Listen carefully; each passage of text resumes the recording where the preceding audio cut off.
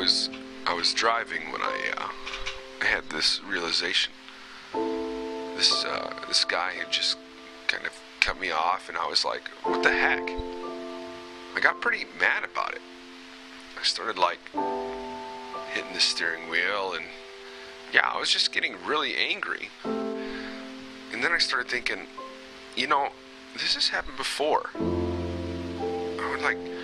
I would be in line at a grocery store or something like that, and all these people would be in front of me, and I'm trying to get somewhere, and people are cutting me off with their carts, and kids are screaming, and all this stuff is going on, and I get out of my way.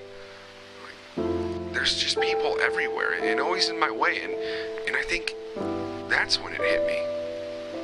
I view people as objects, not people. Like, they're barriers to my path instead of a crossroads. Or like two lives are coming together or something like that. And I shouldn't be inconvenienced by this.